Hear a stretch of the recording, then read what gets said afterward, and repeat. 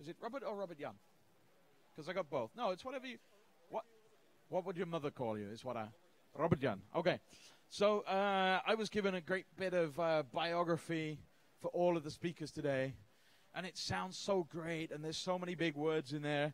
So I thought, okay, screw that. I'm going to go online. I'm going to do my own research. And good. What I'm not going to do is blow your story. Whatever you want. You're more than capable of blowing your own story. You don't need me to do that for you. But I did find something in your online bio, history, profile, whatever you want to call it, that intrigues me, and I think it plays into your story. So I'm going to use it as the opening. I see that you're forming a collective of 50 entrepreneurs, and you want to build 25 serious startups in the next 5 years. Yes. Wow, that's pretty ambitious. Now, I know you look and feel like a small audience, and I know you probably just had dinner, so you're feeling a little bit right now. But I'm going to ask you guys one small favor. It's really hard to be on stage without a warm welcome, and I want you to make a warm welcome so warm that people in the other side of the auditorium look around and go, holy shit, what's going on over there? What's happening here? There we go. Come on! Oh, yes. Robert Jan, the stage is yours. If Thank you very much. Questions, just send me out to the audience. Yeah, no problem. Guys, thank you for the opportunity to be here. Even if it's a small audience, I still love it to be here. I wander around and I see the campus and all the little booths, people sleeping, I think right now. But before I start, I want to ask you one simple question. Do you know why you are born? Any hands for people who know why they are born? No? That's one. What's your reason? When a mummy and a daddy love each other very much. It's a good answer. Thank you. Shit. Sorry. No. Actually, it was Mark Twain who said there are two moments in your life in which actually they are most important. One is the moment you get born, right? And the other moment is when you know why. And I'm going to talk with you about my story and the reason why I put up my finger and the reason why he says, listen, this crazy guy is going to build 25 companies with 50 entrepreneurs. And in that story, I'm going to answer the question on how not to fail, because that's what, let's say, was in the booklet, right? So I'm trying to answer your question, how not to fail with your company. But before I'm going to continue, I'm going to tell you my personal story. And my story started actually after the new millennium. That was the moment the bubble burst. Every startup in, let's say, Silicon Valley ran out of money, and it was a shitstorm. That was the moment I started my first company. And I knocked at a lot of doors, and actually there was no VC opened, and I could not build my company. At a moment, I think it was 12 months later, one opened the door. And this guy was an entrepreneur, and he invested a little bit of money in me, and he gave a ton of information. So he really helped me out. Actually, at that moment, I was not sure what it actually meant for me as a person, how it changed my life. 3 years ago, I learned. That was the moment I was pretty sick. At that moment, I was even thinking, maybe I'm going to die on this damn thing. That was the moment I was thinking about why I am here and what do I love. And what was it that really struck me over the times there? And for me, it was entrepreneurship and young people. So that was the moment I started thinking about Holland Startup. Can I help young entrepreneurs succeed with their business? That's what we do at Holland Startup. So 3 years ago, I started a new company called Holland Startup, in which we try and help entrepreneurs succeed with their business. And before I go to, let's say, the failure part, I'm going to tell you what we do within Holland Startup. So not to sell this thing, because that's my own project and there's nothing for me to sell, but just to give you an idea of why we have set up Holland Startup in such a way it prevents failure, right? So within Holland Startup, what do we have? We have roughly an idea list containing, at this moment, 85 different business concepts in which they are, let's say, more or less pre-tested on the market, right? That does not mean they are validated. They're not yet successful, but we have an idea that there is some pain in some situation or market segments which we would love to solve, right? The second part, what we do, is we build teams. And we will build teams of young graduates. So we run programs at Dutch universities to get in contact with a lot of young people, bright minds, and to build world-class startup teams consisting of 2 entrepreneurs with them. So that's the recruitment part.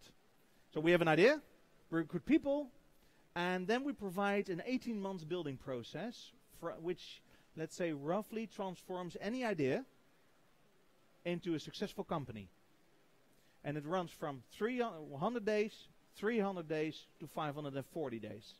Why is it in this sequence? Because in the first 100 days, we focus on getting the problem clear.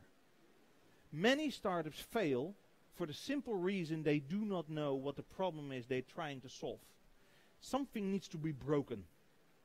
If there's nothing broken, you cannot solve it. So that's the first part. The second part is building a product or solution to solve that first issue, right? And then the last period in time is just scaling to customers, sell it, building a better product, sell it, and then gain more traffic and raise a little bit of extra capital. So that's the third part. The last part we provide is, let's say, the funding. And that means that each individual startup, we will raise for them a first, let's say, angel round, roughly 200K. And then after 18 months, we will raise a seed round of roughly 500K. And then they need to do it themselves. Or we will support them later on if needed. But for now, our program runs for 18 months. So this is, let's say, about Holland Startup. Any questions about something?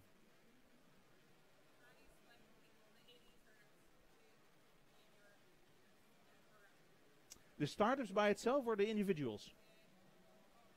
Both. Robbert, what was the question? The question was, how do we select individuals or startups?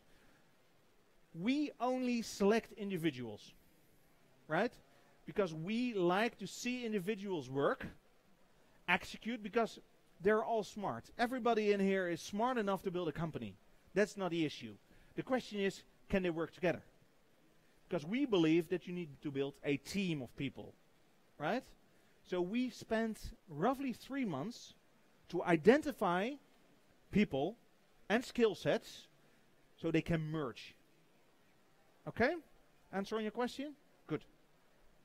So that's what we do. And by building, let's say, Holland Startup by itself and all the entrepreneurs in there, you get something extra, in which we believe that is probably the most powerful thing, and that's a collective of startup founders.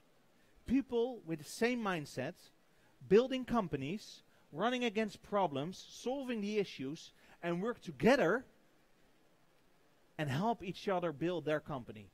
So that's why I thrive, and that's why I want to build 50, let's say 25 companies with 50 entrepreneurs to build also the collective, right? So I think that's for now enough about actually Holland Startup, because I want to talk about this. On this screen, you see, let's say, the big things why startups fail. And I'm going to focus on the early, let's say the bigger part on there.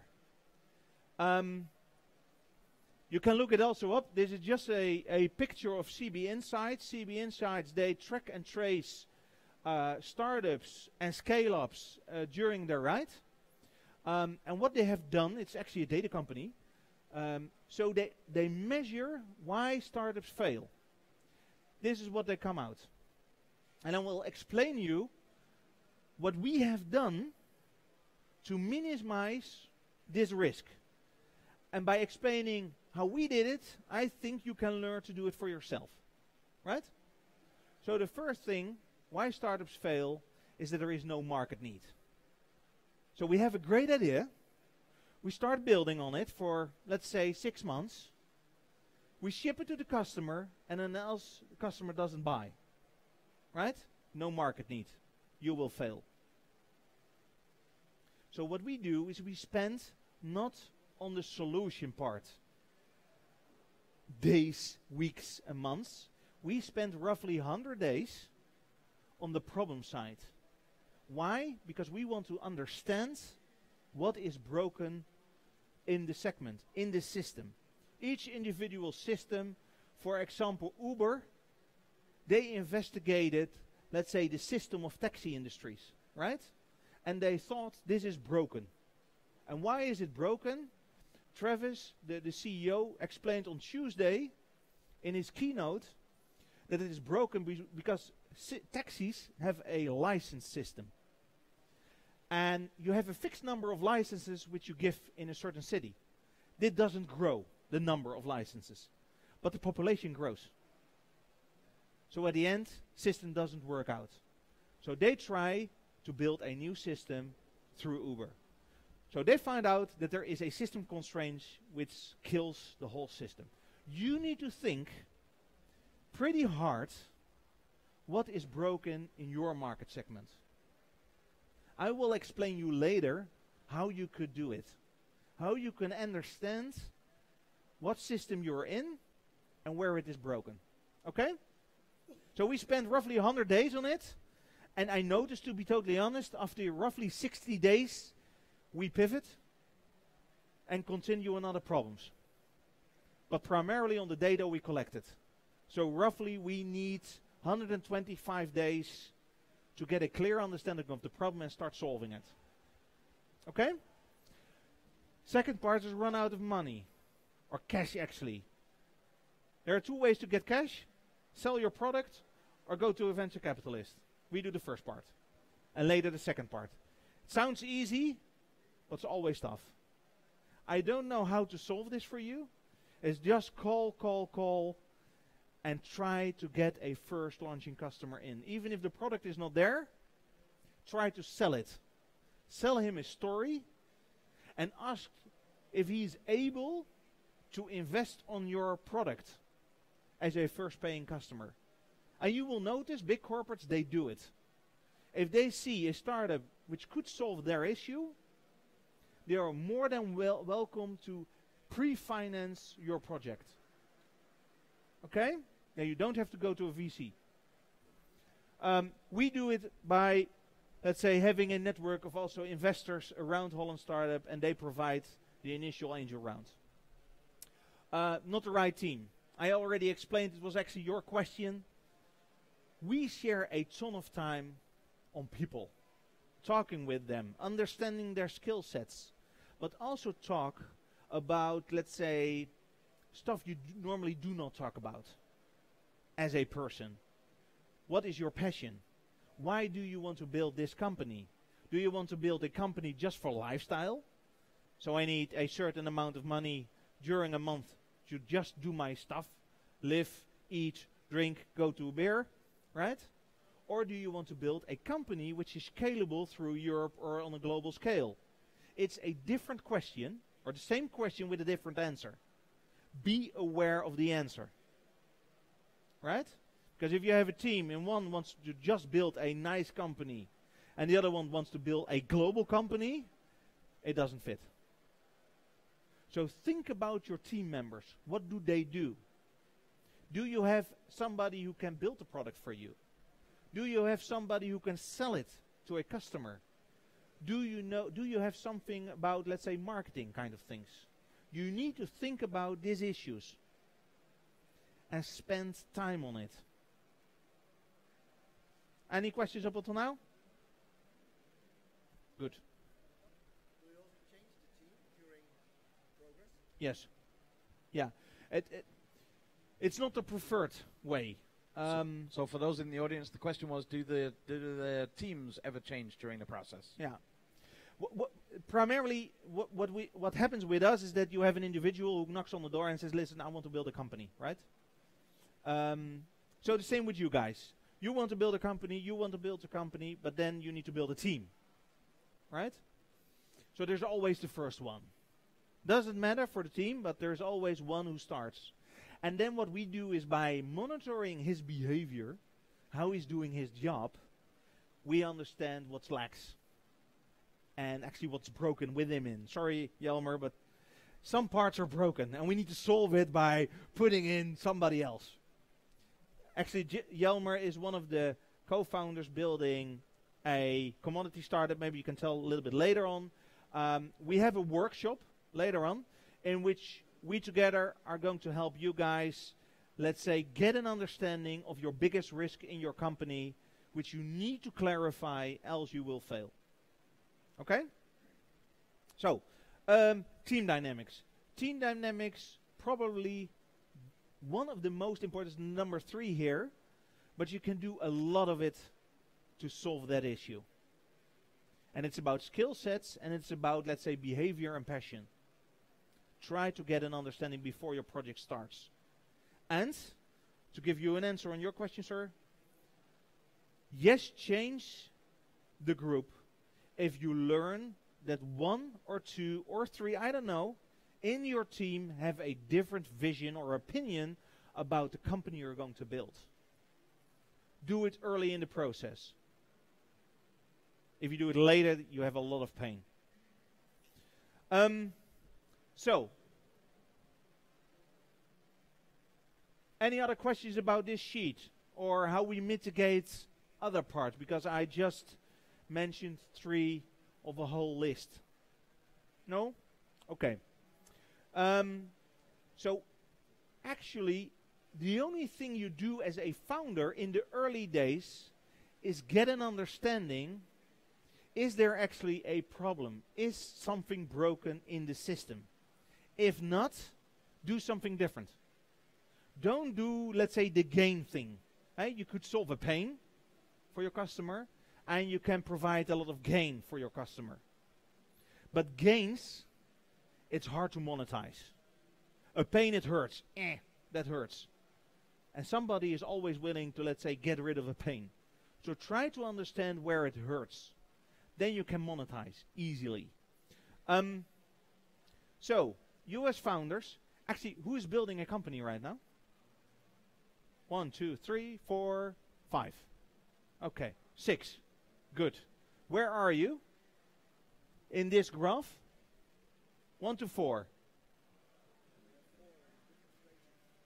You have 4 in different stages. Cool, I want to speak to you. Where are you? 3. Efficiency, good. Did you think about efficiency up front? Okay. Actually, efficiency, we always forget. So we build an awesome product, then we sell it to a customer likes it, then we raise some capital, and then we scale like hell.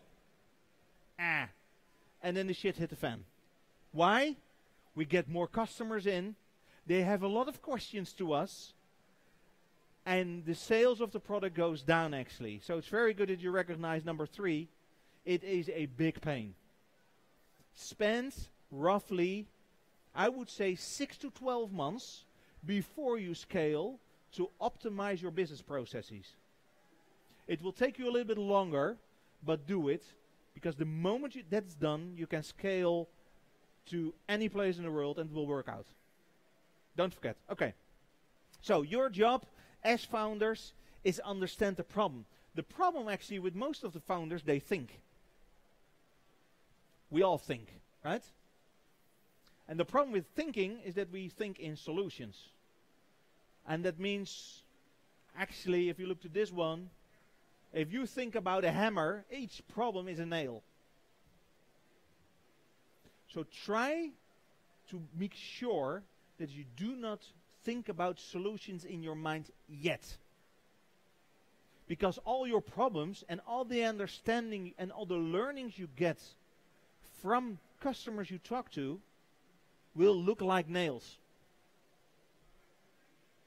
Okay? So try to postpone solution thinking as long as possible.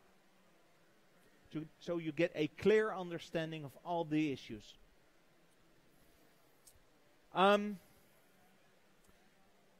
And if you talk to customers, don't talk to family and friends. The problem with family and friends, they will not say your baby is ugly. And that's what you need. You need people who say, listen, it doesn't look good. I don't believe your story. I think there it's not right or there it's not right. That's where you will learn most in your solution. So let them say that your baby is ugly as soon as possible so you can pivot and persevere on another issue. Right? So don't talk with your mom. She will never say it's ugly. Right? She even will spend some euros on you or dollars or whatever. Don't talk with her. So, talk about problems. Let people say your baby is ugly and avoid thinking of solutions. That's, I think, you should take at home. The guys of the workshop, they are gone, right? They're over there. I think okay. some of them are here and some of them have got back to work. Okay. Yep. Because the second part, I want to talk with you about how to find actually the idea. What should you do or what could you do to find an idea which you can build a company on? And what can you do in the first week? Right? In the slides, I show you a process which we internally used, and I came to notice a book called Sprint. And it's written by the guys from Google Venture, and they certainly use the same process, so that's cool. And I'm going to show you some printouts of the book, and I'm going to tell you a story with it. And why we use it is it gives a good idea of what is broken in an industry and how you can find it out. So, the first thing you need to do is draw some sort of map, right? So after you have talked with customers and you spend some time with them, you're going back internally with your team, and on one side you put all the actors.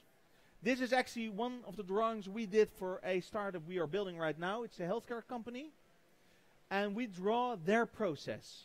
And what they want to do is they want to help clinical researchers to gain more participants in their studies. For example, in the US, if you look to clinical research for cancer, only 4% of all clinical studies, they continue. So 96% of all studies regarding new medicines collapse because there is no patient. Right?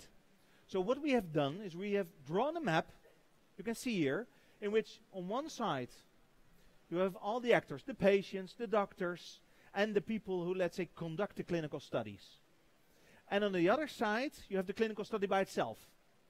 And how do you bring, or how does the process work from one side to get the clinical study done? That's what you draw on the board. Okay? So for Uber, this is how you hail a taxi. Right? Taxi, and the one who wants to have a ride in a taxi. And then you draw a process in which you hail the taxi by your mobile or hand or whatever. An easy drawing. Any questions? How to do this? No. That's easy, right? Okay. So let's assume you have drawn your process. You know what the steps are. Then what you are going to do is the following. I want you to go outside. That's why I asked, are the workshop guys there? Because I know tomorrow they need to go outside and talk to customers and experts. And what they will tell you, primarily experts will tell you what is broken in the system. And they will not say, oh, this is broken, that is broken. No, they will give you ideas, but it's hard to do this, or yeah, it takes a lot of time that, or these kind of angles you get back. Now, the key thing for you is not to write, let's say, the problem by itself, or it is hard to, because it's a negative kind of thinking. You think, you write it down on a post-it, how might we X, Y, Z? So, post it to yourself as a question. how might we solve this? How might we get more clinical studies? How might we, etc. and forth. This is actually a method designed by Procter & Gamble a long time ago. How they persevere problems, not by looking at the problem by itself, but asking a question to you. And by asking a question to you, something different happens in your mind. Okay? Do you still follow me? Yeah? Questions? No? Good. Continue. So, put the how might we questions there. And then, when you have done it, probably the whole board hangs on. Because you've talked to, I don't know, 10, 15, 20 people, and they're all expert and they explain to you a lot. So the board is full, the wall is full. And then what you do is you vote on them with your group. Yeah, simple voting system, put stickers on it and that's it. Not that hard. And then most vote wins. Quite easy. And you take the notes which are most important and you just put them on the process where they belong. Right? So what you now have is a process which is broken and you know where it's broken. Okay? I don't think I have to add something on it because this is pretty damn forward. Everybody can build a company. Right? More or less. And if you have designed your process and if you have, let's say, the stuff which is broken, then probably the project leader, startup CEO, however you call yourself, you stand up and you need to make a decision. Because there's still a lot of actors on there. And to build your first product, you cannot do it a big thing. You need to start small, really tangible. So pick one. Pick one actor which have a certain problem and try to solve that first. And if you have done that, then scale in solving problems for everybody else in the system. Right? But start small as possible. It is tangible, it is easy, and you gain a lot of traction in your development process, in your product. And you can sell early, which is important because one of the big failures is money, so you need to sell early. Right? So start small. So for this example, we picked the coordinator and the algorithm by itself, which matches patient to clinical studies. And that's the first thing we design with our developers. And that's the first product we will launch with our developers. Okay? Good. How much time do I still have? 23? Good. Officially 5 minutes. Officially 5 minutes. I have one slide.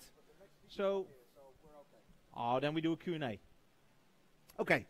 So when you have your process and you know what to build, are you going to build directly? Some say yes, some say no. We do one step extra. For some you know, who knows this picture? Good. It's called the lean canvas. And you draw your problems, which was there. And on the other side you draw your customer, which was the coordinator. But not just the word coordinator. No, explain in detail the persona. So make a description of the persona so you know them very well. Think about where did they do their study. What's their age? More females than male, that kind of stuff. And then try to get a picture even from Google. Just browse. Did you see a picture in which you say, he or she is really looking at the people I talk to? That's how you describe a persona. And if you have that mental picture in your mind, you're able to build a product for them. Right? So one side problem, other side personas, and in the middle is, let's say, the solution you're going to build. So you have the pains, which you already learned. How are you going to, let's say, relegate the pains? So how are you going to elevate the pain so it's gone? That's the unique value proposition. All the other stuff is actually not important at this phase. Right? Because it's about money. It's fine, but first you need to build a product. And you need to ship it. And then when there's a customer who says, I'm interested, then it's time to think about money. Right? So also the numbers in there represent when you do what over time. Okay. I think I'm wrap up right now. It's time. We have a workshop over there. So if you want to do this process or more or less this process, understand how you get a real tangible problem and what your first test should be to run it, or need help with your current business and you say, listen, I have a business, but I don't know how to make money with it, or how to scale it, or anything else, we are there for you guys. Any questions for me? I was going to say, maybe there's a couple of questions in the audience. Anybody? Yeah, I'm on my way. We're going to start really simply. What's your name and what's your question? Hi, my name is Luis. In the first slide that you show about like why business fail, the last one's like bad location. So what do you think about remote business? People who are not sharing the same space, but they work together to same probably like online business, stuff like that. Yeah, it works. At Holland Startup, we do it by, let's say, using remote developers. So in our premises, we do not have developers. We use virtual teams for the development part. Actually, there is this stock photo company, Shutterstock, I believe they're mentioned. Sorry? Yeah, something like that. It's a big venture-backed company, and I know for a fact they do not have an office. Right? So it's only, let's say, a virtual company in which even the CEO doesn't have a space. He just lives at home and works at home. And they communicate over Slack to each other. So it is feasible, but you can look it up at Google. You need to change your business processes. Because communication in this way is a little bit harder because you're not sitting together. And not sitting together and see, let's say, the not verbal talk, but let's say the mimic of the face, that explains a lot to people. So you need to change your business, but it's definitely possible, and I know very successful companies with it. Yeah, there's another great social media company, Buffer. They have people all around the world. The guys from Automatic WordPress, maybe you know, those guys are scattered all around the world as well. I think I would just add this, unless you've got a very, very good reason to build a remote company, all you're doing is adding more risk. So you got to weigh up, is it necessary to add that risk or not? We got another question in the audience? See, that's the problem, Robert Jan. When you tell such a good story, there's no room left for questions. I hope it was good. I think I enjoyed very much. Thank you very much. If no questions, I'm there. I stick for some minutes. See if coming. Actually, this is a huge room. Whereabouts? Here in the middle? Sit there. Number one. Entrepreneurship one. Take the space in the middle if you want to come and join the workshop. This stuff is gold mine. If you've never seen it before, it'll blow your mind. Ladies and gentlemen, a huge... Oh, wait, one moment. I know this is your first campus. This is your first campus party, isn't it? Yes, it is. He's not staying over, so we figured we'd give you the... Now I can stay. Or you can take it home and have the campus experience, campus party experience at home. Ladies and gentlemen, thank you very much. Robert Jan Hanse. Thank you.